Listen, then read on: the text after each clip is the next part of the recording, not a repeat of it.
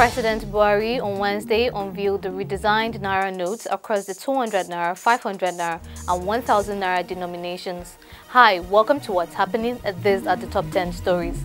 At number 1, President Muhammadu Buhari on Wednesday unveiled the redesigned naira notes across the 200 naira, 500 naira and 1000 naira denominations. Buhari unveiled the notes at the council chambers of the State House. Meanwhile, the CBN Governor Godwin Emefiele said the amount of money that can be withdrawn from the counter would be reduced drastically, adding that bulk withdrawal would require several procedures and security checks to track its use. This, he said, would ensure a steady transition into a cashless economy. He also said the new note would go into circulation before the December 15, 2022 date earlier stated by the central bank. And number 2, the Appellate Court Sokoto Division has struck out an appeal by the Zamfara People's Democratic Party and 3 others seeking to uphold the party's governorship primary, which earlier held in Zamfara State. According to the court, the appeal had to be dismissed for lack of merit.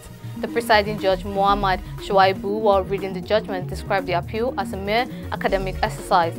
Justice Shuaibu stated that the appellants have their constitutional right to appeal. However, the judge added that the issue before the court is beyond the stipulations of the individual's constitutional right.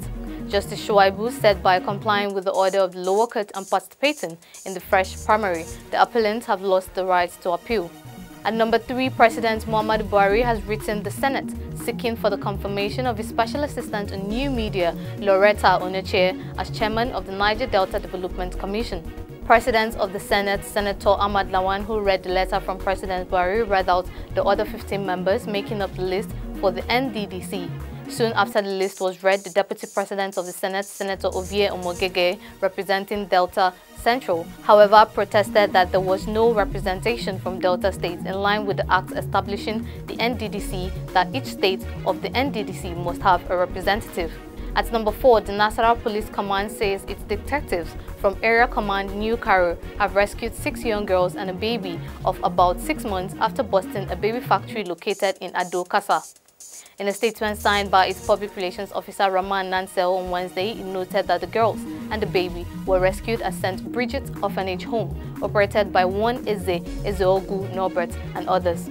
He said that preliminary investigation revealed that the operator of the orphanage home abducts underage pregnant girls, holds them hostage until they give birth, and sells their children to the highest bidder. The police said the suspects and victims have been handed over to the National Agency for Prosecution of Trafficking in Persons for further investigation and prosecution. At number 5, the House of Representatives has passed for second reading a bill to establish a commission to tackle out-of-school children, particularly the Almajiri. The bill, sponsored by Shehu Kakale and 18 others, was debated on Wednesday and passed.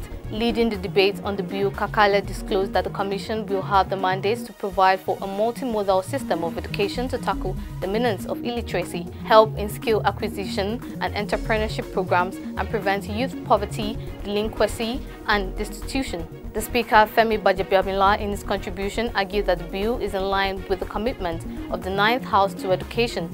However, Reps member Ike Boju Boluka faulted the focus on Almajiri. He argued that it should have covered all out-of-school children. At number 6, the Federal Executive Council meeting, presided over by President Muhammadu Buhari, has approved a review of the national anti-corruption policy of the federal government, extending it from year 2022 to 2026. The review and extension, according to the Minister of Justice and Attorney General of the Federation, Abubakar Malami, on Wednesday, became necessary following successes recorded by the administration in its anti-corruption drive. Malami revealed the anti-corruption agencies have been able to secure convictions on behalf of the government in courts to the tune of over 3,000. The AGF also disclosed that looted funds recovered by the administration, both locally and from foreign governments in the last few years, amounts to over $1 billion. At number 7, the Enugu government has donated 10 million naira to victims of herders and farmers clashes in the Agwa, Maede and Buji communities in the Eha, Amufu and Isi Uzo council areas. In a statement by the Secretary to the State Government, Simon Ochoanya, on Wednesday, it said the government would also pay the medical bills of those hospitalized.